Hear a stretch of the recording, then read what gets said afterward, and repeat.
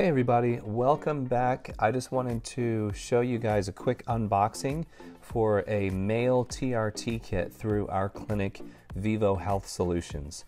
So we are a performance medicine clinic. We do work with hormone replacement, performance medicine, weight loss, and just overall doing everything we can to get you feeling at your best, whatever that means for you. So we're all about it. So this is an unboxing. This is a Male 10-week TRT kit, and this is what it looks like. This is a full kit here. We like to use Hollandale. We have 3 other pharmacies that we like to use as well, but Hollandale is one of them. They're based out of Fort Lauderdale, Florida. They are FDA approved and certified and completely legit for our patients in the United States. So this is the beginning of the unboxing here. We're going to go ahead and crack it open. So here we go. All right, so you'll see it can be a little intimidating at first. Oh, not all medications are created equal. Yeah, that's the truth. So we're going to separate everything. I'm going to try and work to separate all the stuff first to make more sense. Those are the insulin syringes that come in the kit. So that goes to the side. We also have a mixing syringe. Okay, that's going to be important. We'll get to that in a second. We have our, these are the syringes that we use, the standard syringes that we use for injecting the intramuscular injection of testosterone. So we'll put those syringes, so those are all the syringes to the side, okay? There we go. Now, here's our actual medication. This one is anastrozole. So that is our estrogen blocker, our AI. Very important. And then here we go, here's our testosterone. Okay, this is our testosterone. So this kit in particular comes with 2 5-milliliter vials, so 10 milliliters altogether of testosterone cypionate 200 milligrams per cc, and you inject half of a cc twice a week for that. The third medication there is called kisspeptin. Now, there's about 3 different ways to make sure that your body's natural testicular function isn't shut off by the use of TRT. One of those ways is through kisspeptin. Another one is called gonadorelin. Those both are injectables. And the third is called enclomiphene. That one is a pill. So if you're with a clinic that doesn't have all of these tools available to them, because I tell you, every person, the more I do this, I realize that every person's very, very different. So the more tools we can have to our disposal, we can really get the most performance out of someone. So everybody's a little different. Some people respond better to enclomiphene than gonadorelin or what have you. And then the kisspeptin is basically the one at the beginning of the cascade. So I did a whole geek out session on the differences between all of those that you can check out on my YouTube channel, Real Science with Chris Neal. So that's it. Those are all the products that come in, and now we're going to go over some of the other aspects towards getting things rolling here. So the kisspeptin is a peptide hormone, and like many of the peptide hormones, we are going to have to what's called reconstitute the medication to make sure it's in a liquid form so that we can inject it. This one's going to be injected sub-Q under the skin twice a week. So it includes like a couple alcohol wipes, your bacteriostatic water, that's the bottle with the purple lid, and some instructions. So here's some just basic instructions on how to do a sub-Q injection.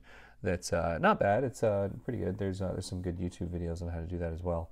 So the kisspeptin has the gray lid on top. We'll show that here in a second. Just kind of going over some of the instructions on reconstitution and also on doing a sub-Q injection. So we'll put that to the side.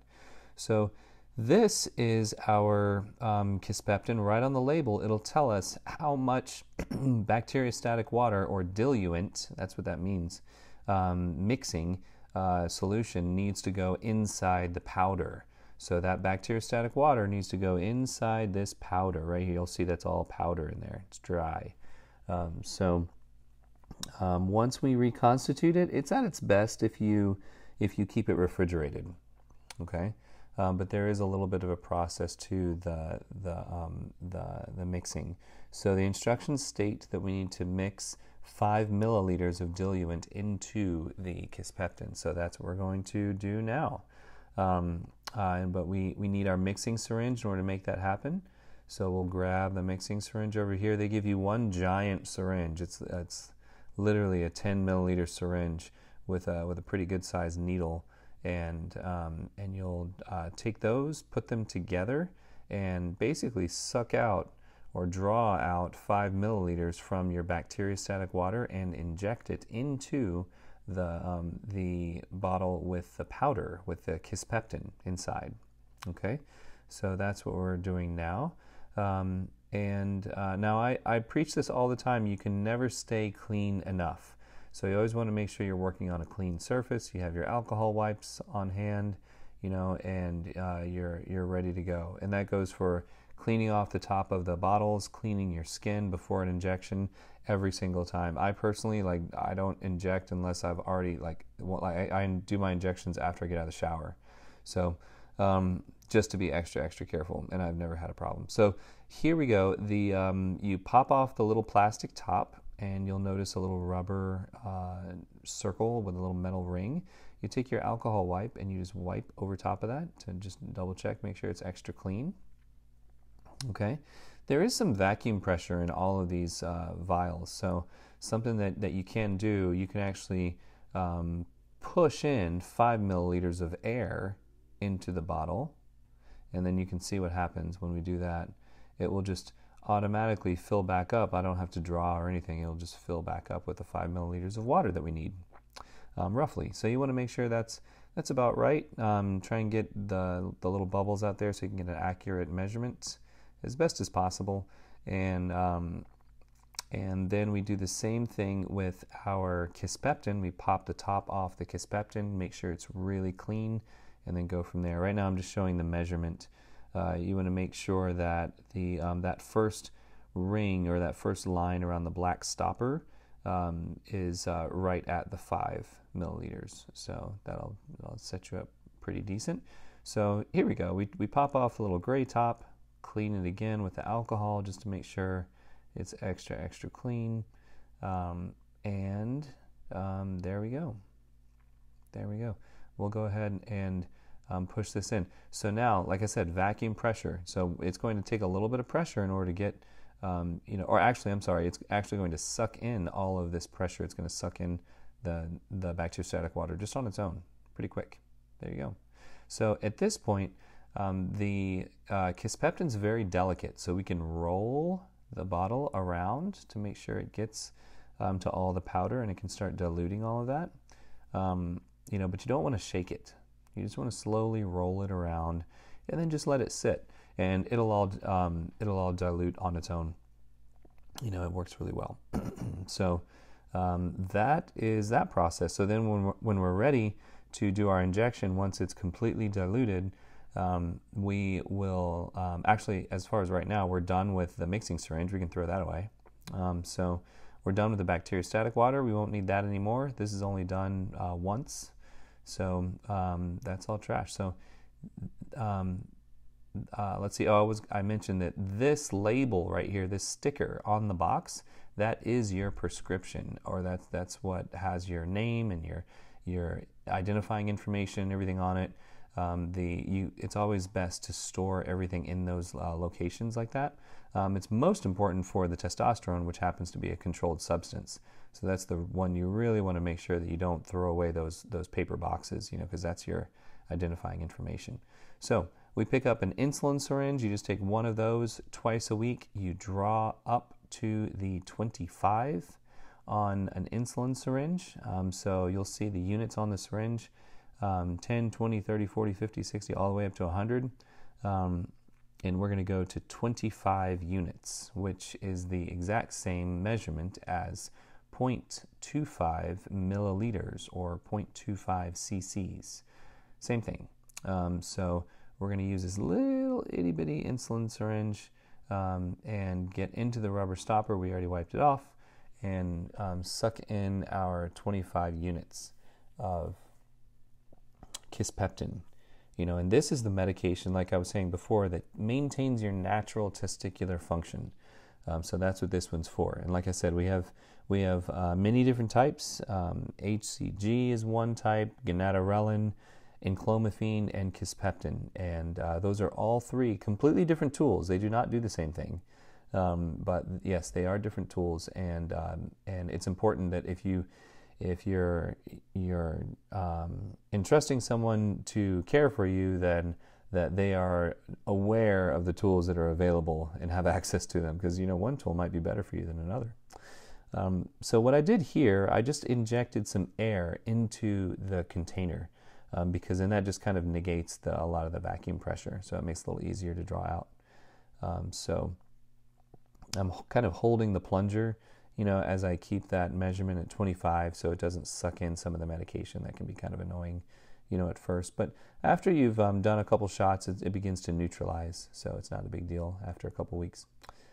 Put that to the side. That one's going to go in the refrigerator. That's the only one out of all of these that go in the refrigerator, the kisspeptin, in the little glass vial.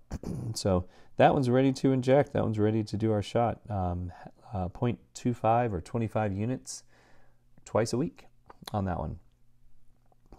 And depending on what kind of protocol you guys are on, sometimes I have patients do that medication more often, but we start at 25 twice a week. This medication here is called anastrozole. This is the estrogen blocker.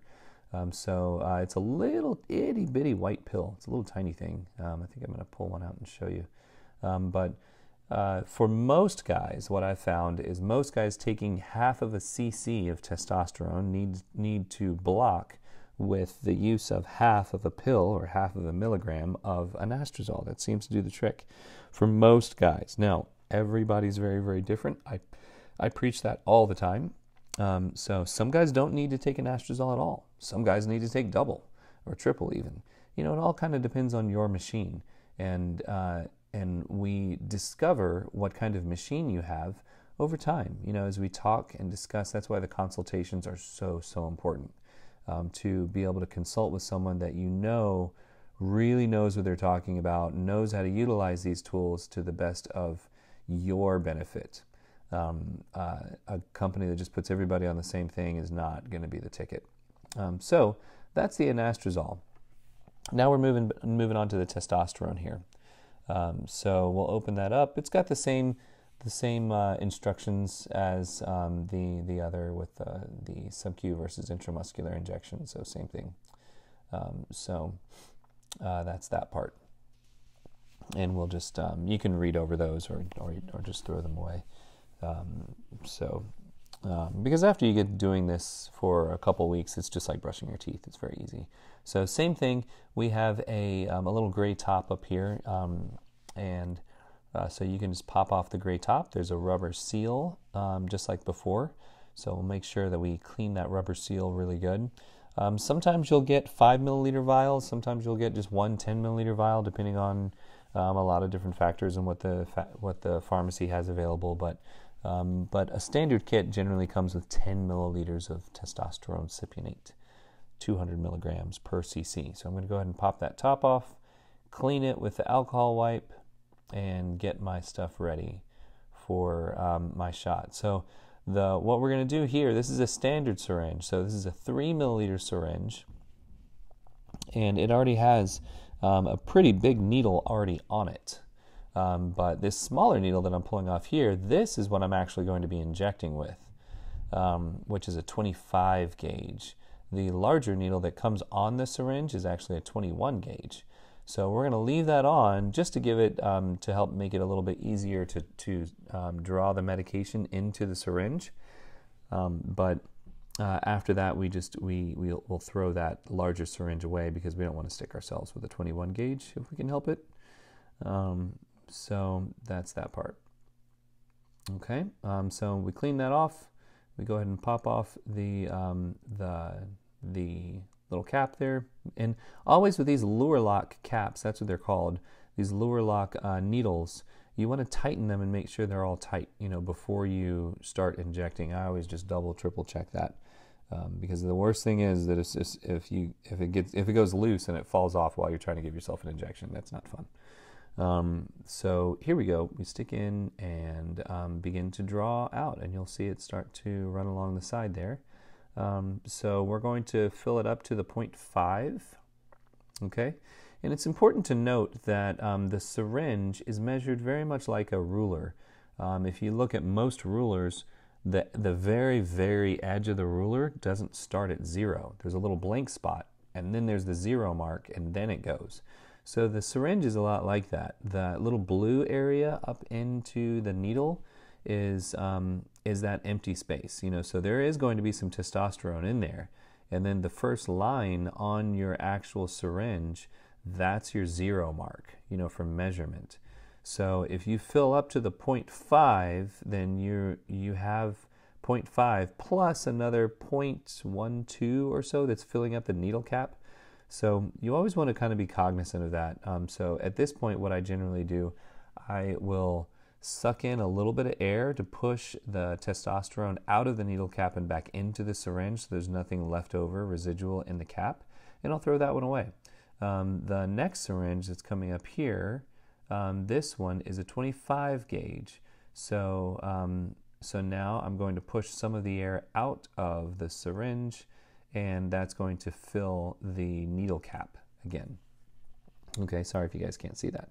That's the idea behind that. But so still, after all of that's said and done, even after you do your injection, there's still a slight, there can be a little bit of loss, just because once you're done with your injection, there still might be a little bit of residual in that needle cap that you're never going to be able to get out, honestly.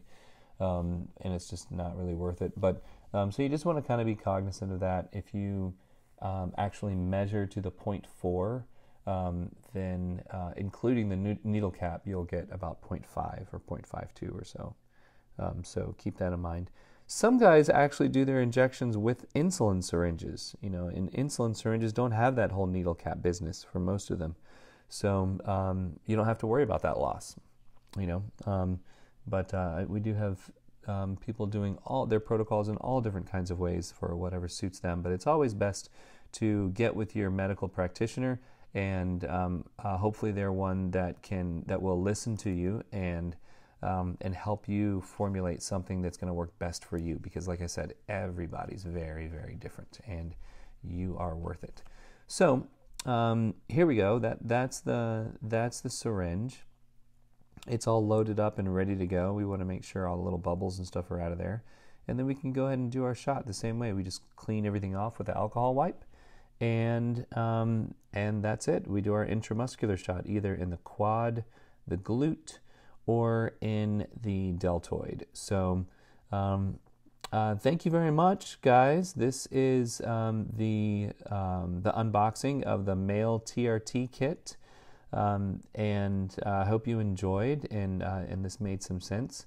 So if you guys have any questions, or you would like to get with one of our medical practitioners and staff to talk about what this would look like for you, or whether you're a good candidate for this, then reach us at our website at www.vivohealthsolutions.com. We're here for you.